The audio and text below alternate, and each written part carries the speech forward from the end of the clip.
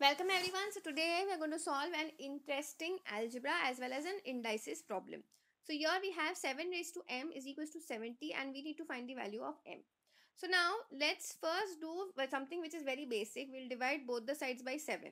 Okay, so when I divide this by 7 and I divide this by 7, I get what? 7 over here raised to m minus 1. Why minus 1? Because a raised to m upon a raised to n, when the bases are same, the indices get subtracted, and when you don't have any index, it is considered as 1. Now 70 upon 7 gets you 10. Okay, now in order to find the value of m, I will just take what I will do, log on both sides. Log of 7 raised to m minus 1 is equals to log of 10. Now remember, log of any number to the base of same number, it becomes what? 1. So here also I'll take the base as 10. Why?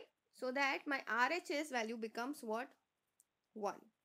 And this index, obviously there's a log, so it will come ahead. So I will get what? M minus 1 into log of 7 to the base 10.